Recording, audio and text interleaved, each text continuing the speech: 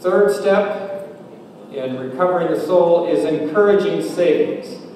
This is something that, partly in India, because of the way regulations have been done, this happens separately from the delivery of credit.